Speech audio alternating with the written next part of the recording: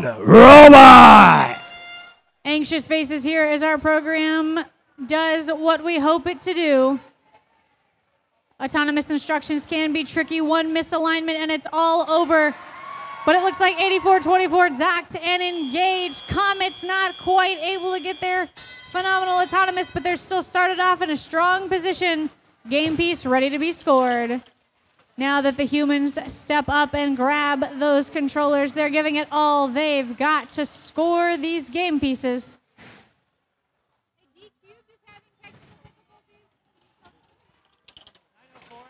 All three Blue Alliance robots here looking for their next game piece.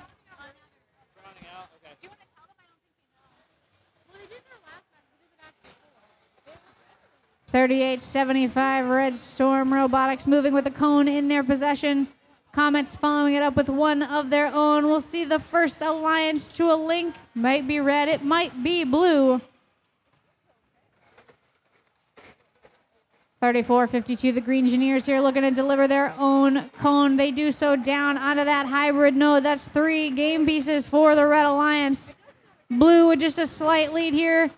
6 game pieces. Comets looking to make it 7, and the first link goes to that Blue Alliance up on that top row. A little over a minute left in this match. Still plenty of action.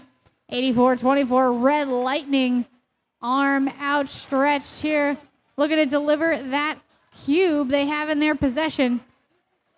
904 D-Cube doing the same, but using their bumpers to push that cube down into the hybrid node.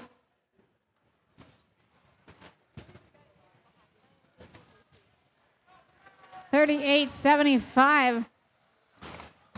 Making some hard contact there with the side of the charge station, but still holding on firm to that cone.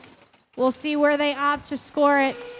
With just 30 seconds left to go in this match, D-Cubed making sure that cube is safe and stored in the hybrid node. 20 seconds remain, and it looks like Red Lightning looking to get docked and leveled out. For the Red Alliance, Blue Alliance looking to get a double here. 2 robots up on that charge station as Comets press their bumpers up against Red Storm. They level out, but it looks like Red Storm might fall off with 2 seconds left. 1. Time comes to a close. We'll see how those final moments impact your official score in just a second.